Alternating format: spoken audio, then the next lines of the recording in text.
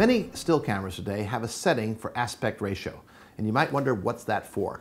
Well, it's very simple.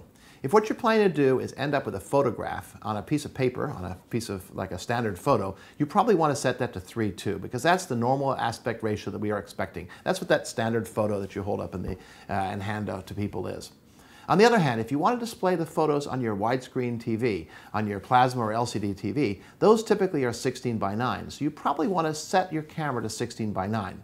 What that will do is that when you show the pictures on your screen, it will fill the screen completely. We won't have the black bars. The problem is 3:2 is narrower than the 16:9, so if you try to put a 3:2 picture on a 16:9 TV, you'll see black bars on either side. Nothing wrong with it, some people just don't like it. So setting the 16:9 3:2, what you're choosing for is whether you want to show it on a widescreen TV and make that TV in your house a giant picture frame, or whether you want to have it on a piece of paper, in which case the 3:2 is probably the best setting.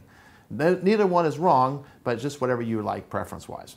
I hope this was helpful. If you want more information, don't hesitate to go to livinginhd.com, look at the Answer Man. Please don't hesitate to put comments on. I'd love to hear from you, and I'll be happy to answer it in another episode. Thanks.